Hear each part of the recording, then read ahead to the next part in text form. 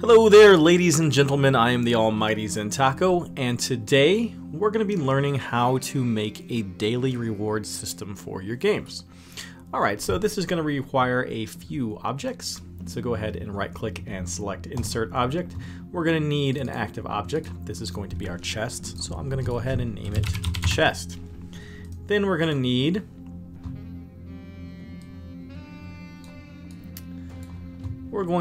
the date and time object. Let me see, where is that?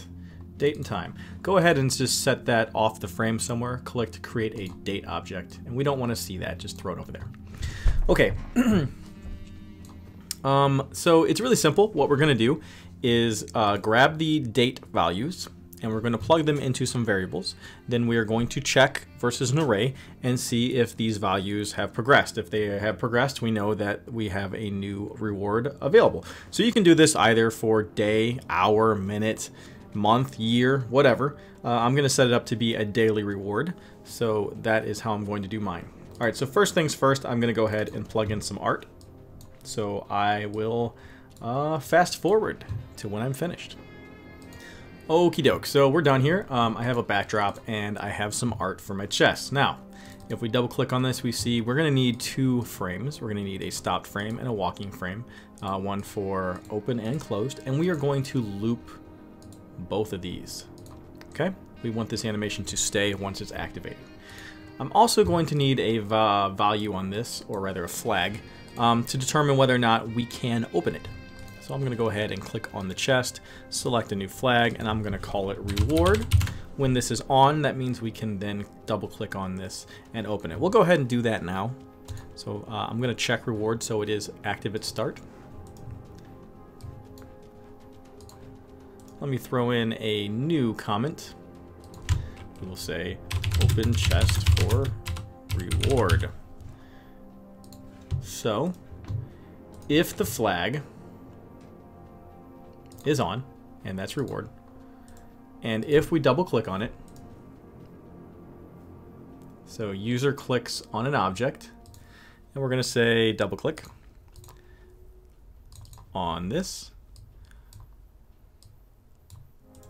then we are going to change the animation to walking. Now this is the point at which you would want to give the reward, okay? So actually we'll do it this way because you don't want to obviously be able to give the rewards forever. You only want that to happen once.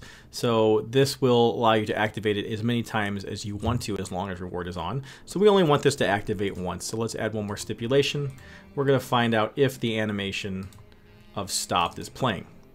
So user double clicks on the chest, stopped is playing, and the reward is on. Then we're going to change the animation sequence to walking, and then you would give the reward however your game works. You know, add a value to, add some numbers to an alternate value, create an object. I don't know. However, whatever your reward is, this is where you would do it right here. Okay, let's test it and see. I can double click and it opens up. That is because the flag is on, okay? So we don't want that to be on by default. We're going to turn that on only if the date has progressed. So let's do that this way. We will say give reward if date has progressed. Now we're going to need another object to be able to find out if this is the case. So let's go ahead and insert another object, and that is going to be the array object. So we're going to save three values into this array. We're going to save the month, the day, and the year. Okay, we're going to make this a number array. I don't want base 1. Actually, we'll just do base 1. Base 1's fine. All right, so the x dimension is going to be 3 because we have 3 values. The y dimension is 1, and the z dimension is 1.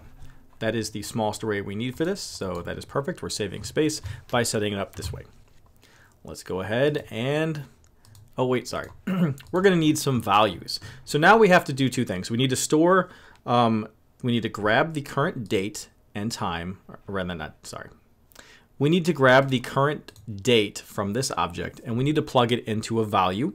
And then we also need to grab the saved date from the array, which we're going to save, and then compare the two. And if the time has progressed, then we're going to activate that reward.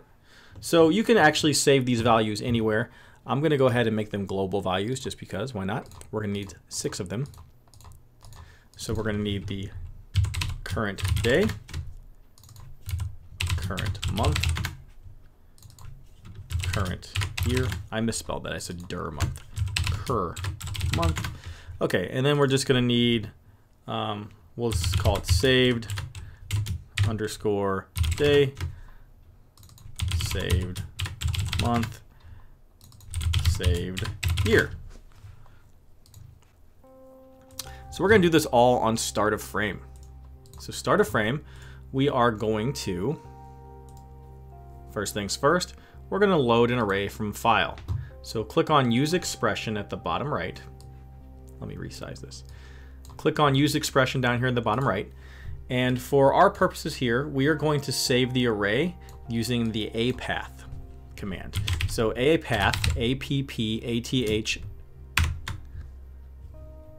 $. What that does is that is the current path of your application. And then we're gonna have plus and we're gonna have save here. So what that's gonna do is we're gonna load the array from a file called save, which is gonna be located in our app path. So that has loaded the array. We're gonna go ahead and make a whole bunch of start of frame events just so it's easier to see what's going on. So start of frame, now we need to load the saved values into saved day, month, and year. Okay, so let's do that this way. We will say start a frame. We're going to change a global value. We're going to set save day, and we're going to grab that from the array, and we're going to read a value from an X, Y, Z position. Okay, so we're going to save it day, month, year. So, and since this is a base 1, 1 is going to be the initial position of the array. So the first position of the array is going to be holding our day. So that's gonna be 1, and then 1, and then 1. Okay, so we have now set save day to the initial value of the array. We can go ahead and copy and paste this 2 times, and we're just gonna simply edit this. So edit, and now we want to set the value of saved month, and we're gonna get saved month from the second X position, and then edit the last one, and we're going to get saved year from the third X position. The Y position is going to remain constant throughout all this, and so is the Z. We're only saving on the X. So now we have loaded up those values. Let's do another start a frame event. And what we're going to do here is we're going to set the global value of current day, month, and year. And we're going to grab that from the date and time object. So just go ahead, this is day. So retrieve day of the month, not day of the week. We want to have, you could do day of the week if you want weekly rewards. We're going to do day of the month. So we're going to go ahead and pull that value from day of the month. And again, copy and paste this 2 times. That's the fastest way to do that. Click edit. We want to set the current month. Go ahead and select that. Go back to date and time and select retrieve month. And then lastly, we're going to set the current year, and we're going to replace this with the value of the current year. Okay, let's make sure we got this all right. Day, month, year, 1, 2, and 3. Perfect. Okay, so now the values have all been loaded. We're going to do one more start a frame event. And what we're going to do is we're going to write to the array the updated date. Now that we've loaded it, it could be a new day, so we might need to, we're going to need to update the value of the saved day, month, and year. So we're going to do that to write value to X, Y, Z. First value is going to be, so we're going to retrieve a global value, and we're going to get the value of current day. Okay, current day has already been updated to pull from the calendar object, so this is the current day according to your computer clock. So current day. So the value of current day is going to be written into the 1 X index, 1 Y index, 1 Z index. Go ahead and copy and paste this 2 times. Okay, now we can just go ahead and save. We can use this through text. You don't have to actually go through the dropdown to get the name of a global value. You can just write it in. So it was current day, current month. We're going to save that to the second position on the X, 1 Y, 1 Z. And finally, current year. And that's 3, 1, 1. All right, everything has been updated. All right, so now that we've updated the value, we've written them into the array, but the array still needs to be saved. So go ahead and do that last. Click on the array, and we're just going to go to File, Save Array to File. Click again on Use Expression, and that's going to be app path plus, and put this in quotations, and the name of it was whatever your file was going to be, but we're going to use the word save. Though you see this here, how it put this out of position. This happens sometimes. Go ahead and bring that to the bottom, because the last thing we're going to want to do is to save the array to the file. All right. So now that that's happened, we want to find out if the date has progressed. And if the date has progressed, we're going to flip on the reward value. So we'll do that this way. We only need to do this at start of frame because we don't want to allow this to happen more than once. Though you could do this always. You could set this up differently, but I only want to check once per, every time you run the application. So start of frame. Then we're going to find out if we're going to compare a global value. We're going to compare current day, which we have pulled from the calendar object. We're going to find out if that is greater than the value.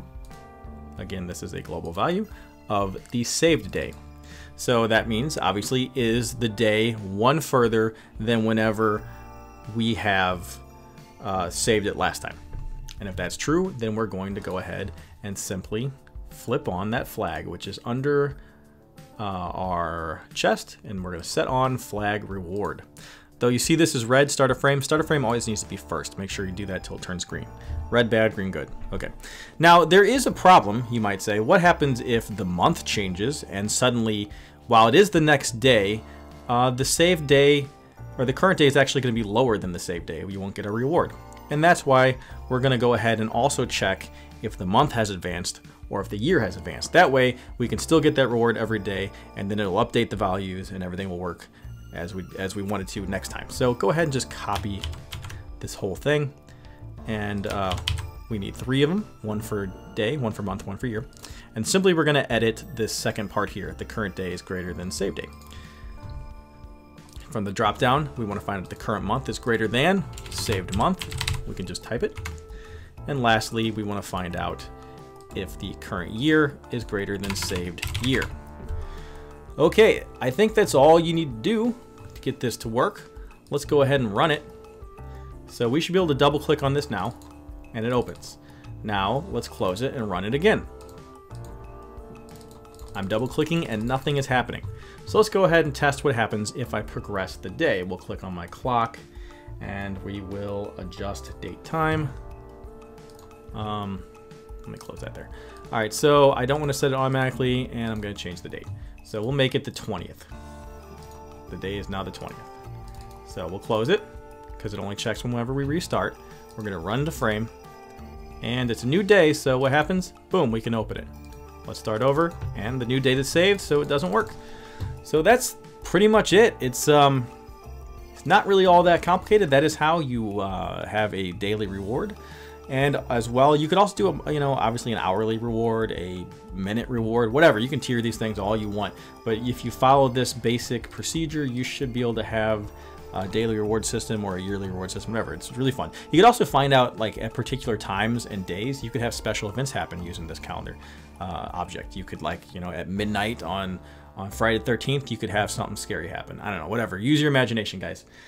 All right, as always, guys, I want to thank you for watching this video. I hope you found it educational. If you have any questions or comments, please leave them down below. Go ahead and give me a thumbs up and a like if you did enjoy this, and subscribe if you're not.